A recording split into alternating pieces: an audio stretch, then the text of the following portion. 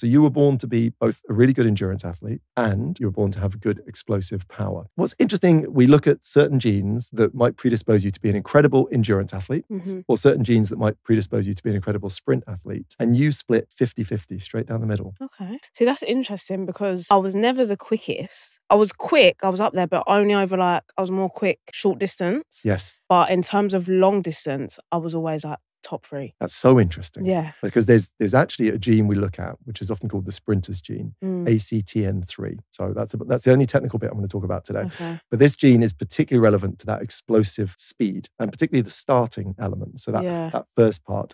And we look at the gene and we say there are certain mutations that might make you quicker over short distances. And you've got both mutations. That's mad. Which is great. So you've got this a certain pairing. And actually, going back to your Jamaican heritage, we see a huge history of great sprinters coming out of the Caribbean and Jamaica in particular. Generally, 30% of the population has this gene mutation. So you're basically saying I'm Shelley-Ann Fraser-Price. You could have been. You could have been because you've got the same mutation. And 75% of these Jamaican sprinters have this mutation. That's crazy. That's mad. But your fusion means you've got that explosive starting speed. Yeah. But the fact that you've also got that 50% endurance means you've got the best of both, which I think works really well for football. Oh, yeah, for sure.